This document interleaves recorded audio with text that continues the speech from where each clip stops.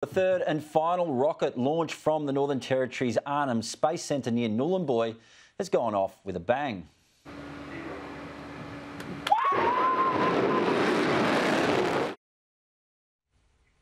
Joining me live is Equatorial Launch Australia Executive Chairman Michael Jones. Michael, thanks for joining us. How did it all go last night?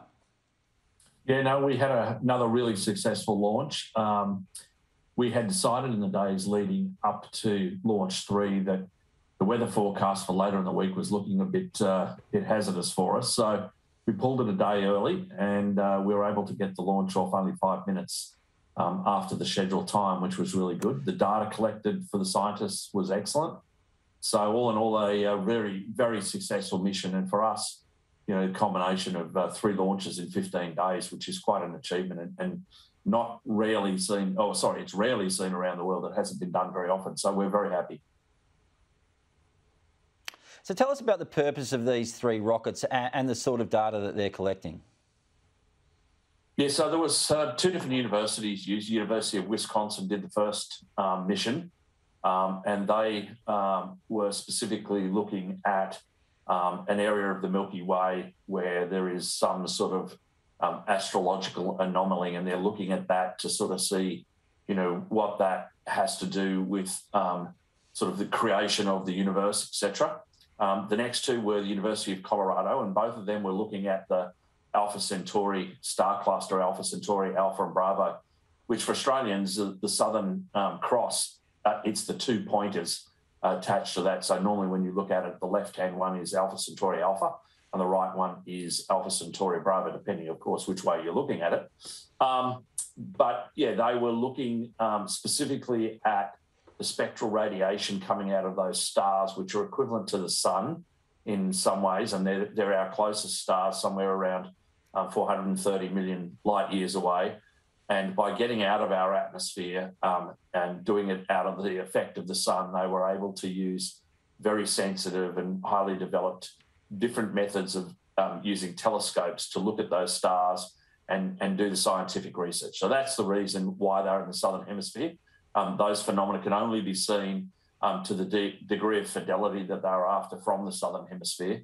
And so they took the opportunity, and these, you know, for the scientists, are missions that have been 10 years in the planning, and for us, 3 or 4 years in the planning. Now, a lot's been said about the location of the Arnhem Space Centre. It is in a beautiful place there in northeast Arnhem Land. Of course, it's close to the equator, and a lot's been said as well about the stable geopolitical climate here in Australia and in the Northern Territory. But I tell you what, you must have brought the weather with you, because normally in the top end at this time of year we have sunny days and clear skies, but it was a bit cloudy and windy, and that caused a few hiccups, particularly for that second launch. Yeah, as you'd expect, I've spent a fair amount of time in the Northern Territory, and this is not the dry season you normally get. And, you know, we normally boast when we're travelling around the world to prospective clients and tell them how awesome the weather is for space launch this time of year. And we've had completely the opposite. We've had rain, wind, cloud. It's been very weird. But, you know, from a personal perspective, I don't particularly like the heat and the humidity. So it's been very pleasant. We've had mid-20s. Cool in the evening, and everybody's going, God, have I been here too long? Because they've been going to put a jacket on. So very unseasonal weather. And we've had this prevailing easterly wind for a couple of weeks now, which has been blowing quite hard, both at the surface and at altitude, which again is really unusual and we don't normally get. So hopefully we've seen the last of it.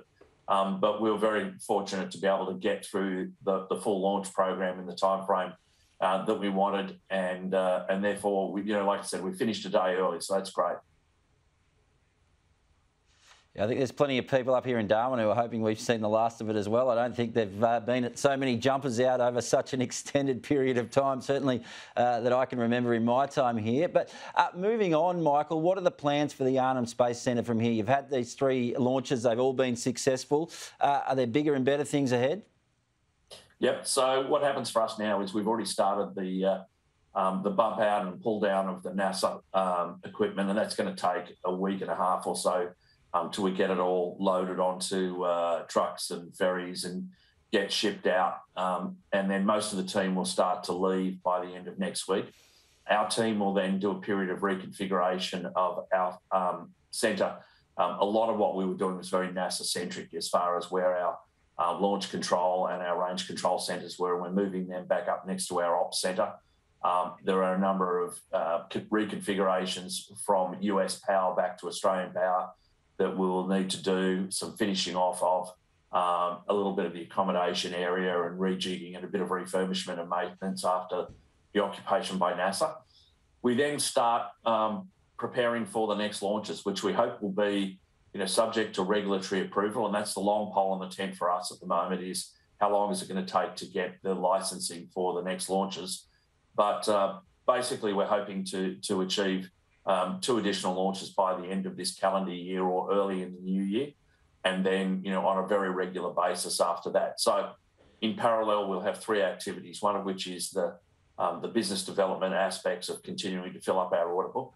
The second one is, like I said, the refurbishment and reconfiguration of the site from NASA for, even more launches in a commercial space. And the third part, which is really exciting for us, is the next phase of our development and the expansion of the site so that we can have both high tempo operations and larger rockets as we go. So they're the 3 parallel activities that we'll be on at the moment. Exciting times ahead. Michael Jones from Equatorial Launch Australia, thanks so much for joining us today.